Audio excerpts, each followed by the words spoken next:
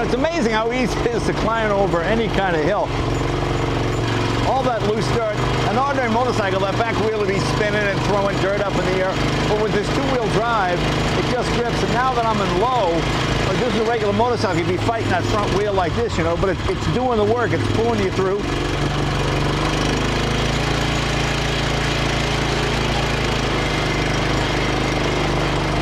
Welcome to the episode of Jay Leno's Garage. Today's something really unusual, something I remember from when I was a kid.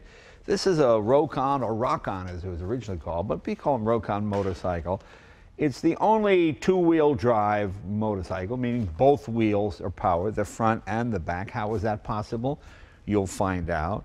You know, when I was a kid, I would always hear about these. I grew up in New England, and I never really saw one, but when you bought Popular Mechanics or any of those, not so much motorcycling or Cycle World or Cycle, but usually it was Popular Mechanics, it'd be a little ad in the corner up near the back page. Go off-road riding, two-wheel drive motorcycle, climbs everything. It floats, it goes in water. And I thought, well, what is that thing? And it was one of these, but I never ever saw one.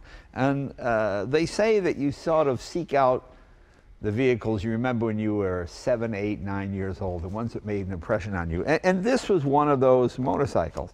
Well, let's meet the owner of this motorcycle, Michael Plimmer, and the owner of the company, Tom Blake. Come on in, gentlemen. Nice to see you. Thank you, Jay. Well, for having us. Yeah, I mean, this is fascinating to me because this is the ultimate niche vehicle. It's built for a specific purpose. Michael, how long have you had it? I got it in 2017. Okay. In the summer, I think. Did you buy it new? Yes, I did. Okay. Yeah. And why this versus a Kawasaki, Honda, whatever, BMW dirt bike? Why? Well, I had a Kawasaki. I had a Super Sherpa. That was the first bike I learned to ride on. Right. And then quickly discovered that I don't really care about going fast. Right. And then I saw one of these online years before I actually saw one in person. It kind of just grabbed my imagination. Well, that's the thing. It sticks with you because I was probably 13 or 14 when this came out in the early 60s. Is that correct? That's correct. Like 63, 4, 5. It was never in any of the big magazines. It was always like up in the corner with the X-ray glasses that you could buy. Remember, you could see your bones in your hand. You could see bones in your hand, but you could see women naked. I never quite understood how the X-ray glasses worked, but okay. But you know, and magic tricks, and there'll always be that little ad in Popular Mechanics: go anywhere, do anything. I go, well, how could it be a two-wheel drive? I understand four-wheel drive cars, but a two-wheel drive, and so. This is the first one I've ever really seen up close. So does it do everything you expected it to do? Yeah, it does. In fact, the limiting factor in this whole rig is me. Yeah. There's a lot of things that I won't try just because I'm afraid. Yeah. And this thing has handled pretty much everything I can throw at it so far. Now, I remember when I first saw it, the wheels were much bigger, the tires were a little smaller. But in the wheels, you could put water or gasoline or anything you wanted. You could carry, what, 4 gallons? Originally, it was 4.5 gallons per wheel. Wow. This vehicle is 2.5 gallons per wheel. Okay. Now, why did they get rid? Because I remember it was like Ivory soap. It floats because if you didn't put anything in the wheel, you could actually float this across. Well, one of our strategic decisions to switch to a smaller wheel was twofold. One was because there are much better tire choices for a 12-inch diameter wheel in the market, and we used a lot of traditional ATV tires. And number two, because we got a patent on front suspension in the all-wheel drive design, and that raised the height of the bike up. So then we got back to the same height, and we didn't want the bike to be too high with a 15-inch wheel. Right, okay. And what are you looking at, 18 pounds? Oh no, we ride these at low pressure, 7 PSI. Oh, 7? Yeah. Wow, okay. Yeah, I sort of get that with terrain. It just makes it, okay. We want to. The idea is that the tires are giving you some shock absorption, particularly in mountains and rough country. Right. Because you can go places 60% grade. I've ridden it personally up to the Chilean Andes. Michael's got 12,000 miles on his all over America. Wow. He's been everywhere. A lot of our owners send in incredible stories. We were the only vehicle, for example, to conquer the Darien Gap.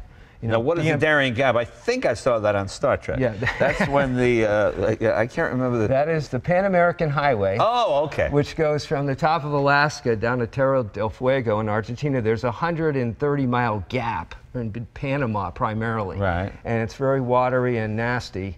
And this vehicle has actually done it twice. Two different riders have done it in the 60s and again in the 80s. And how many cc are we talking? This bike is a 4-stroke overhead valve, 208 cc, 7 horsepower. It's electric start and pull start. The original bikes were only pull start. Okay.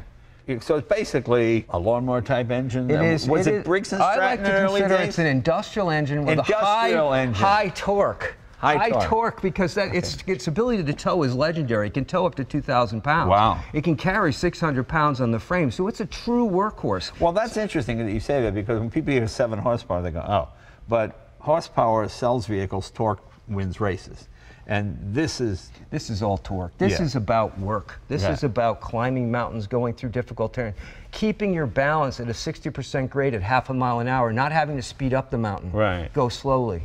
So walk me through this drivetrain, how the drive shaft goes through. Sure. So off the transmission in the rear of the bike is a drive shaft that travels through the center of the bike, the center tube of the frame, to a universal joint that drives a 90-degree gearbox, which drives the chain on the opposite side. So you see a chain on the opposite side here, on the left side as you sit on the bike, and a chain here on the right side in the rear. The key to it is a slip clutch that appears in the middle that disengages power to the front on corners, but as you re-engage and straighten out, it re-engages the power. Okay. Now, does it do it because it feels the wheel slipping, or does it do it because the handlebars It is a slip clutch. Okay. It is a slip clutch. As soon as it feels it slipping, it disengages. Okay. Okay. Now, let's get back to the power plant. It's a Kohler. Now, I think of Kohler as bathroom faucets. And is it the same? Is it the same company? It's the exact same company in Kohler, Wisconsin, a great American company. Yeah. But believe it or not, besides all their bathroom products, they make an incredibly huge line of motors that appear a lot in lawnmowers and different things. So we use an industrial motor that they have. It's a 7-horse, 208 cc overhead valve, 4-stroke motor made by Kohler. It has electric start and pull start. It's a beautiful piece of engine. It is very well made, very reliable, very good delivery of torque. Now, is this engine made specifically for you guys, or is this an off-the-shelf application for other things? And it's primarily an off-the-shelf motor, but this is a version of that motor that they make just for us. We have some tweaks that we have to do for different things for our application. So we actually have a model for us. Was the first engine, when there's a man named Charlie Fenn, I think, he invented the whole idea of this. Was it a Briggs & Stratton then? No, it was a Chrysler Power B. Oh, wow, 2-stroke, 134 cc, 8 horse, which they could get it up to 10 horse in later years by with an expansion chamber on a special muffler. Now, top speed's about, what, 35 miles an hour? Top speed on this bike is 35. The original bikes was 25. We're not noted for speed. Obviously, we're noted for carrying loads and going difficult terrain. Now, let me ask you a question. Is the speed limited by the design of the front-wheel drive, or strictly by the power of the engine? Partly by the engine, partly by the clutching. Right, okay. Because the clutch is designed to do a certain thing at up to 3,000, 4,000 RPMs. Yep. Now, Michael, let me ask you something. This gas tank looks rather small. 2.69 gallons. Does this get incredible mileage, or is it? It seems to me like this would have. I remember BMW in the '70s had that sort of interstate, a giant tank, because I mean, you're in the middle of the woods. 2.5 gallons doesn't seem like it's going to get you very far. About 200 miles, but it depends on terrain, obviously, and altitude. If you're up above 10,000 feet, you're probably not going to get as good. Did you ever make it? Seems like you've got all this room to get a bigger tank. We could have had a bigger tank, but like Mike says, it's going to go 200 miles in the main tank, and you also have the storage in the wheels. Right. We could have had a bigger tank, but we really don't need that. That's not an issue because most of our owners, 200 miles is a long way in rough country. Now, if you can store gasoline in the wheels as well, correct? And we can use a siphon pump, a simple siphon pump to siphon it up, or the tank itself comes off with one bolt, and there's a shutoff valve on one side. You can lift the tank up and put it right next to the wheel. Oh, I see. Oh, okay, very good, very good. Okay. You know, it is a fascinating idea and design. because as a kid, it just, well, how does that work? I mean, they never explained in the ad how it worked, you know. Yeah, well, you know, we've had an interesting history. We've sold bikes all around the world. It's really been in 5 major markets: recreation, hunting, right. Military has adopted it. We've seen it in agriculture for crop checking and various applications. Single cylinder? It's a single cylinder. Okay. Now, I imagine the pull start is in case the battery is dead or incapacitated. If you pull the battery right out of the bike, you can pull start. Right. And it'll work. So it's perfect, it's got a magneto type. It's got backup. Everyone likes backup. Right. You know, when we have a prepper model with survivor kits that'll go anywhere. So if a natural disaster occurs, you can get out of Dodge and climb over the rubble pile and keep going. It's interesting that you mentioned that, because we went out and we shot a piece with the U-2 pilots and the U-2 plane. And when I got in the cockpit and looked, I noticed the gauges all appeared to be 50 years old, and they all appeared to be mechanical gauges, not electronic. They all had, you know, an oil line or pressure line going. And I thought, why is it? And the guy said, because it works. Right. You know, we want a backup. We want something. If the electronics go down, we don't lose all the kit. You know, same type of thing. So people wonder why they do that. Especially the military must love that. They love the fact that it could withstand an EMP pulse, an electrical magnetic pulse. That this bike will survive that, because there's no computer on board. It's back to basics. It's carbureted. It's so simple. Right. Yeah, and I guess if you're driving that and somebody shoots a, what did you call it? What's the EMP pulse? EMP pulse. You're dead anyway. You know, really. I hope not. And you're going 30 miles an hour, and he's got this electron. Yeah, that's okay. Tell me about the trailer. Is this your design, or is this a factory piece? It's a factory design. Okay. There's been a great demand for how am I going to carry my gear. We've had multiple different trailers, but this one really works well because it has a universal joint that can flex up and down and sideways. And it's a single wheel. Single wheel. It just looks like, remember, Native Americans had that papoose-looking thing that fit on the back. That was the original concept, because it was so simple. Yeah, interesting. Okay. And this universal joint looks, again, everything looks massively overbuilt. This looks like a giant trailer hitch that We've tried lesser ones, and they don't work as well. Right. So we have to stay with things that we totally trust. That's the whole bike is about. Using the same bearing 18 times, keeping it simple design, keeping it really rugged. Right. Now, I noticed some pieces, these appear to be standard. Yeah, those are Magura levers from Germany. We don't have a lot of foreign components on our bike. We're mostly American made. We make the frame. We weld our own wheels. We put the bike together in New Hampshire. It's our transmission design. We actually own the clutching. We do everything. But there's a few items like the brake levers. Magura is such a high quality brand. Right, exactly. We use that. Use the best you can get. Yeah, we're not going to screw around on quality. Right, okay. Now this front end appears to be, I don't remember this. I remember oh no, this side you have the cover. Yeah, the original design, we had one chain coming down to the wheel, so there was no suspension.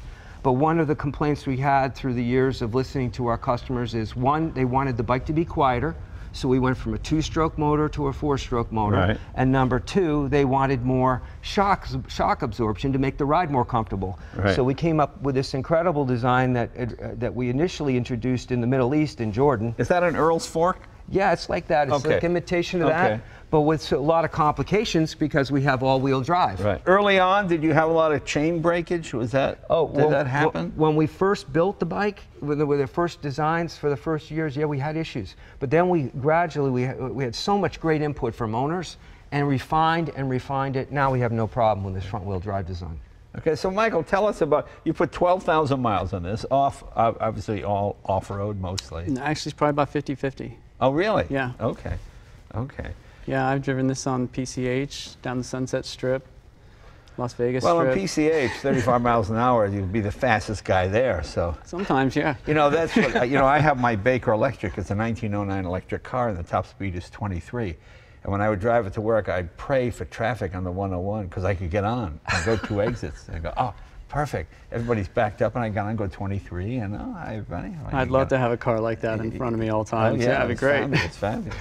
Yeah, okay. And of course, being automatic, everything happens on throttle, right? Well, it's really just hands operated. You don't have to do anything with your feet.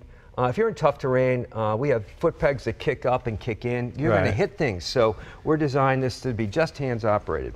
And how can you drop down to another gear? All right, we have a transmission right here in this knob with 3 selection ranges. Okay. So the first range is 0 to 10, then there's a neutral, then there's 0 to 22, and then there's the high end, which is 0 to 35. Okay. The neutrals are useful because we can do power takeoff off the bike, and we have accessories such as pumps and generators we can mount right here. And whose transmission?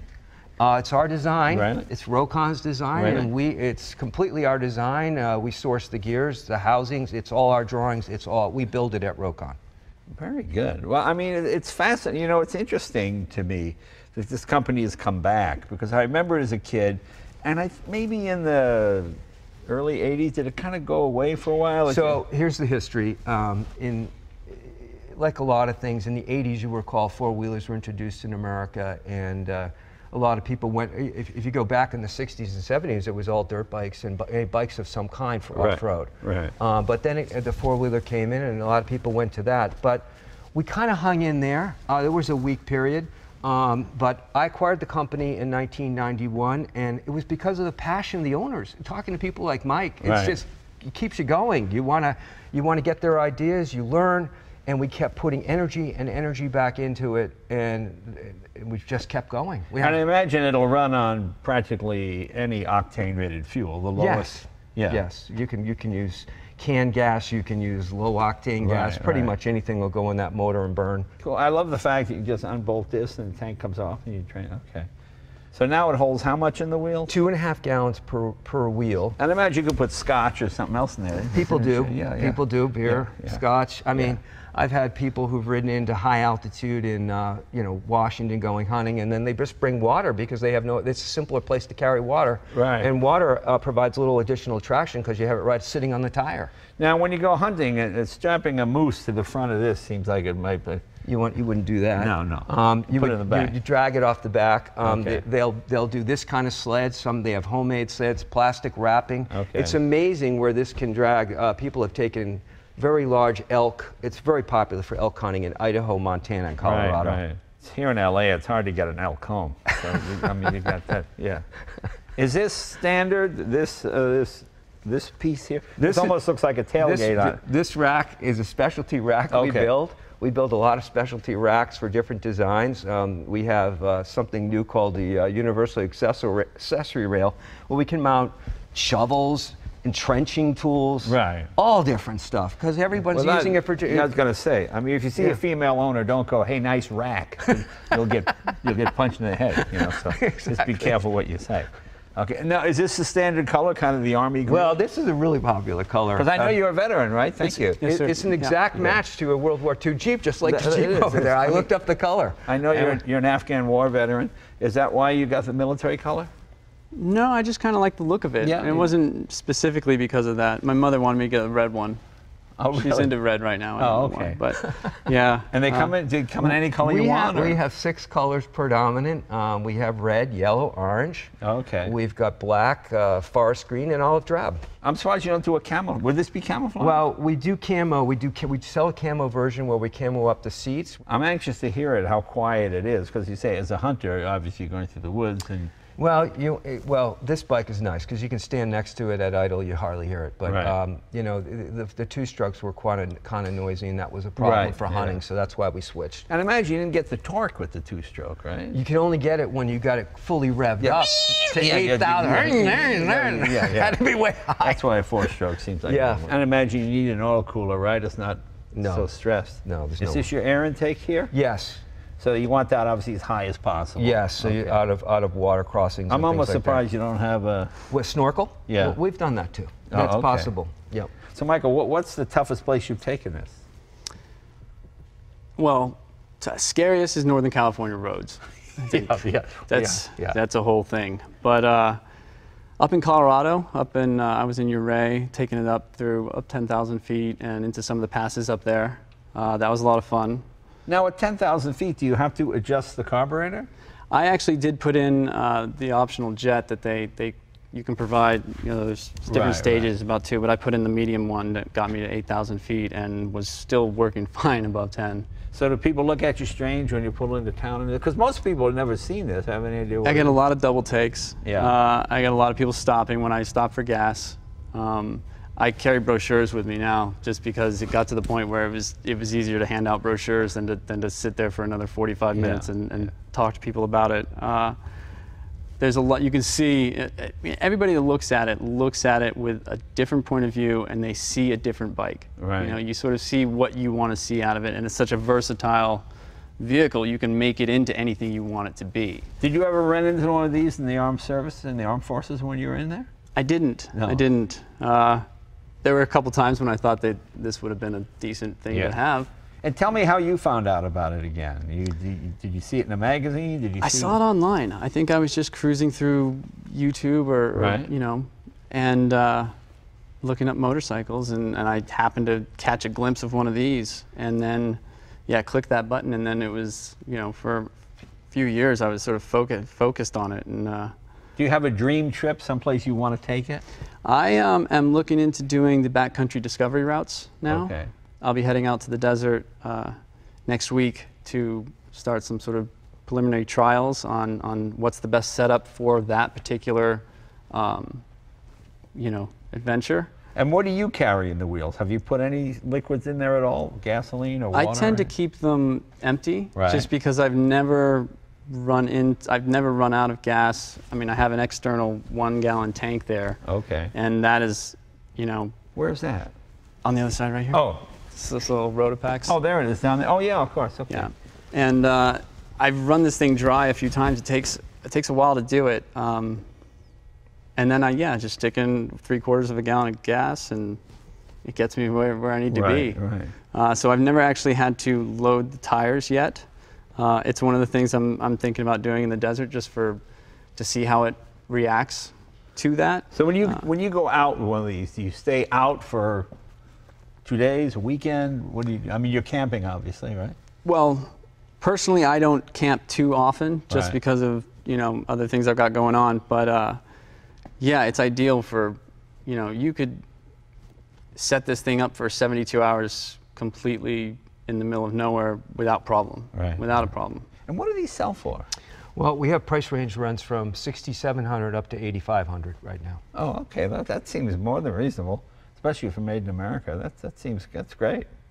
And they don't really change. I mean, you can, you know, my dad used to buy lock lawnmowers when I was a kid. You remember those? The things that come out, because the lock from 1938 is exactly like the one he bought in '68. It's exactly like the last one in '88. You know, it's got when the sides come out. You know, it's a big Briggs and Stratton. Yes, of course, very powerful. Same type of deal. Same type of deal. Well, we try to keep consistent with the look. I mean, you know, motorcycles always have a certain look, brand to brand. We have the same look. We're a basic, go anywhere, simplified motorcycle designed to do a job, go anywhere. I just see more and more of these now. Is this like your, I don't see golden era, but does this seem like a... We're in a golden era of Rokon now. Like a new, people have sort of rediscovered this, and there's more people going outdoors, they want simple life and all that. We have, people have tried four-wheelers and they're looking for alternatives. This is a safer version because it's safer to be in the mountains on a vehicle that weighs only 200 pounds rather than something that's 800 pounds. Is that what it weighs, 200 pounds? Yeah, it only weighs about 218 pounds. Well, that's amazing. Yeah. Because, I mean, this looks massive. It looks big. If you had said to me it weighs about 550, I would go, no. Oh, that's okay. No, the idea in safety, you want to minimize your weight, maximize your torque. Okay, that's what we do. And when it falls over, you want to be able to pick it up. With it's like one other guy falling on you. It's not like four guys falling on you. Right. Okay, so it's simpler, it's lighter, it goes more places, and it's easy to maintain. Have you had a lot of guys fall on you? I'm just curious. No, thank God. No, I fall. I don't look forward to that. Yeah, I try. I'm pretty good at staying on the bike. I mean, that's the whole thing about it. I remember one time a cop on a big police bike with every piece of equipment came to the rock store, which everybody hangs out. Yeah, and his bike fell over, and everybody's laughing at him. And this guy went over with one hand, picked it up. People, okay, thank you very much. That was like an 850-pound bike, and nobody's laughing when he picked it up with one hand. No one's laughing. Oh, okay, yeah. Oh, well, 208. That's amazing. Yeah, keeping the bike lightweight and maximizing the torque are keys to this whole project to make this work, because it increases safety and it also increases where you can go. Yeah, I imagine you can almost even go to some carbon fiber stuff. Well, this is. Well, that's ABS plastic. Yeah, that's it's so simple. It's vacuum formed. We try to pick items on the bike that are lighter. Have you had any problems when you're on the road? On the road, no. I finally gotten to the point where I put enough miles on it that some of the normal wear and tear pieces, which I had to replace a seal in the front miter box. Are you more likely to pull start it, or easy electric start? I usually pull start. Yeah. It's there. I'll electric start when if I've suddenly decided to turn off the engine and I'm just sitting on the bike, then I'll use a lead acid battery or a lithium? We use not a lead acid, but it's a sealed AGM battery, just like in a computer. Right. Okay. All right. Very good. Can we start it up and hear what it sounds like? Yeah. Yeah, if I've got the keys. I'm surprised he even has a key. So is the clutch like centrifugal? You can't you can't rev it at idle.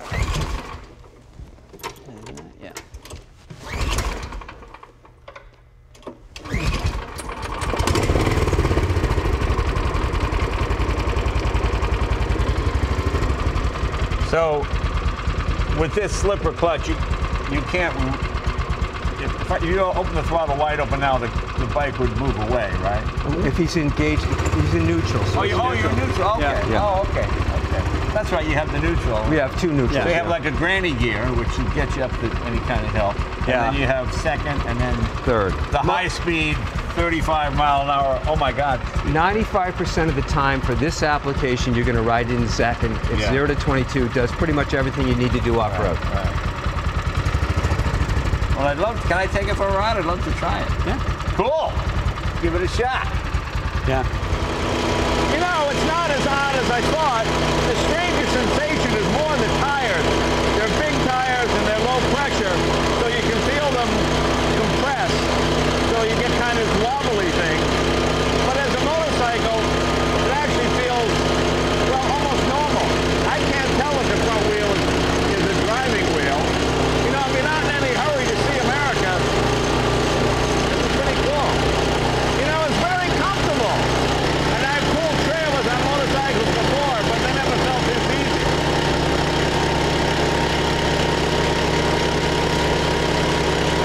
If you'd asked me how many horsepower this was just by riding it, I would get 25, 30, certainly not 7. So it's amazing what this torque can do. Actually quite comfortable. Not bad at all. Your biggest problem would be getting run over by faster vehicles, It pulls fine, it drives nice, it's very comfortable. I was expecting some kind of 1965 mini bike shoulder pounding ride, but it's actually very nice.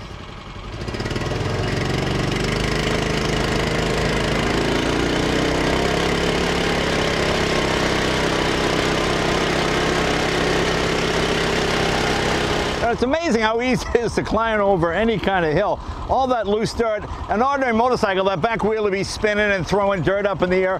But with this two-wheel drive, it just grips. And now that I'm in low, I think I could probably climb that, but it's not my motorcycle. Well, let's do that. Let's see Go what for else. it. Huh? You can do it. No, I'm not going to climb that. Michael says I should try and climb that. He's a military veteran. I'm the idiot.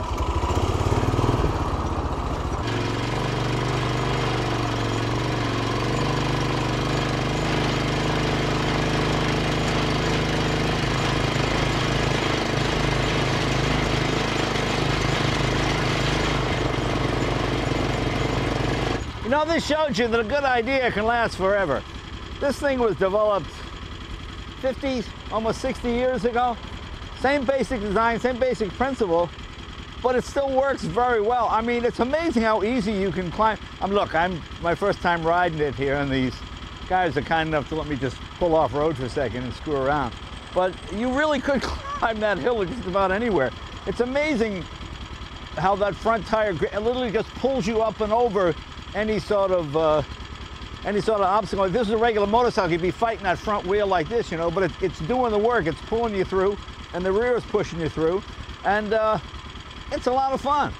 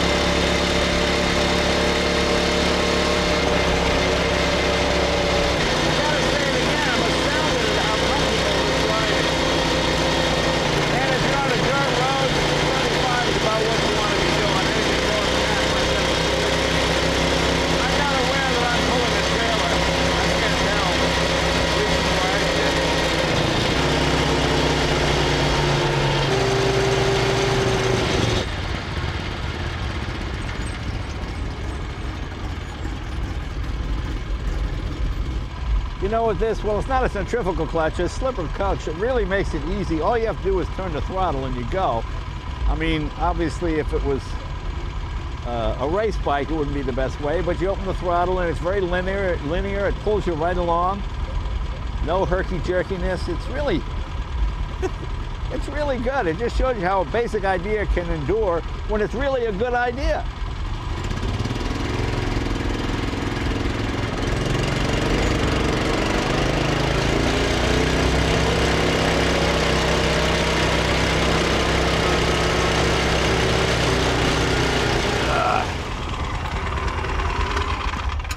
It's not often I ditch my crew and tell them to go home and I go for rides, so I'm sorry I'm a little bit late, but it was so much fun.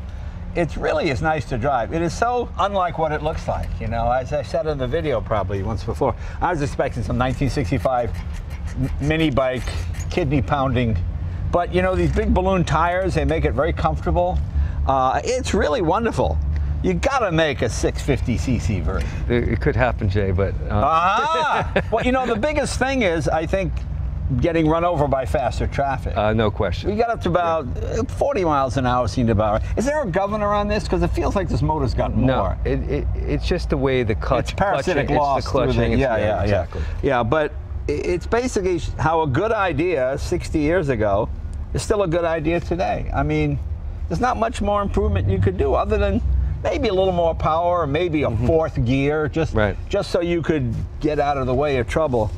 But it was so much fun in the dirt because, you know, any normal bike, you'd be opening the throttle, you'd be kicking up a rooster tail of dirt behind you. And, you know, whereas this thing, it's just really nice. So, Mike, thanks for letting us borrow it. I appreciate it. No problem. Good luck. I think you're going to get a lot of orders after this. Thank you, Jay, for checking it out. No, it's really really fun, and it's made in America, so it's all up. Thanks, you guys. Thanks for watching. See you next week.